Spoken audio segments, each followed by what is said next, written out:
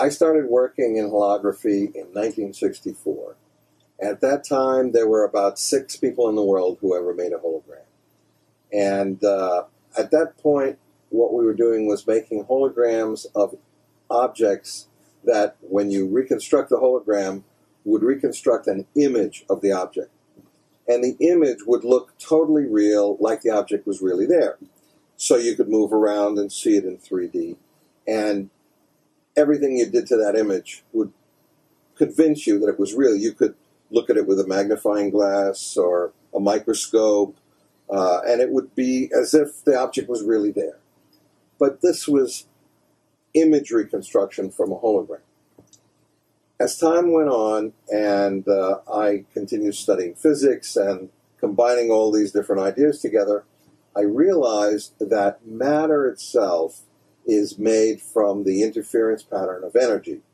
Just like the images from a hologram are made from the interference patterns of energy, well, so is matter. It's just a different energy, and it's a different wavelength, different size waves of energy. So that made me realize that you could actually make a hologram of the interference pattern of the energy that makes up matter, and that means a hologram could be a matter hologram, meaning that it would reconstruct matter by putting the right energy through it. And this was a radical idea, and it just amazed me when I first thought of it.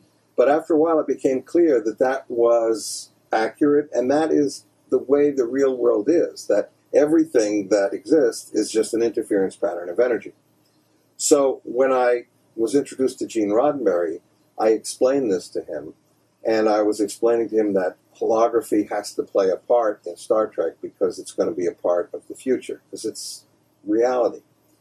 And we talked about the different ways that it could be used, creating matter and creating images. So the idea of the holodeck was a combination of these types of holograms, because it takes, of course, a lot more energy to create matter from interference patterns of energy than it does to create an image of matter. And when you are on the holodeck, things don't always have to be matter. You know, if it's things in the distance that you can't interact with, certainly it's fine to be imagery. Even if it's things that you can interact with, if you're going to interact with it in certain ways that only require feeling it, touching it, and that's it, well, then you could put force fields of attraction and repulsion on top of the images, and so it would be believable that those objects were there, and yet you wouldn't have to use all the energy necessary to create the matter itself.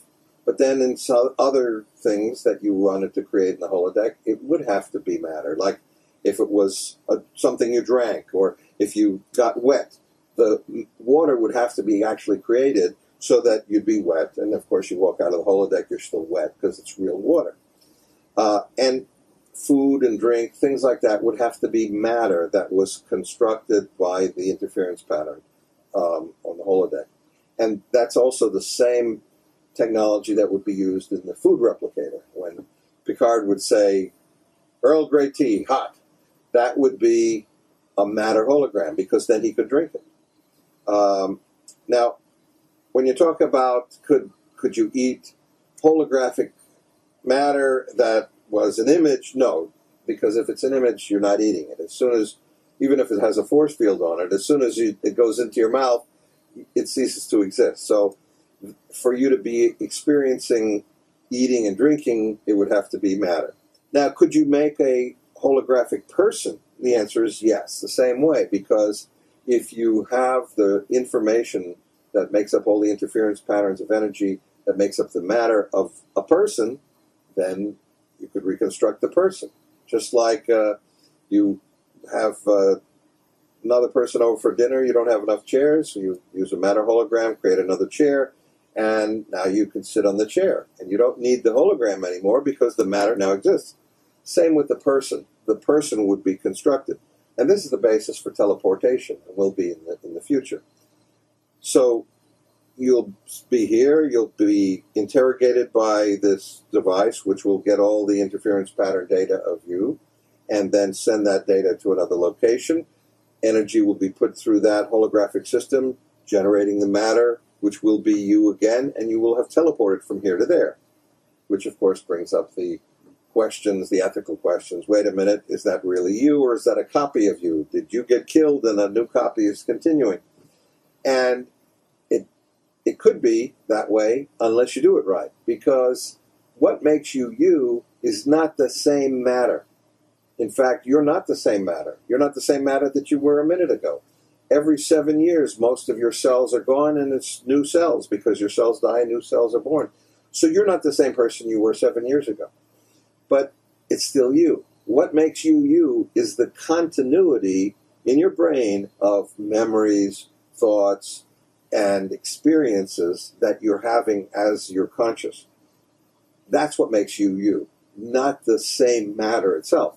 So if you teleport, as long as it sets up so that not only does the copy of you have all the same memories and thoughts and programming, but there's a continuity in perception from your first location to your second location, then it's still you. So that's my answer to would teleportation kill you or not. If it's done right, no. So these are the concepts that I went over with Gene Roddenberry and were incorporated into the holodeck and into Star Trek, and should answer those questions. It's as simple as that.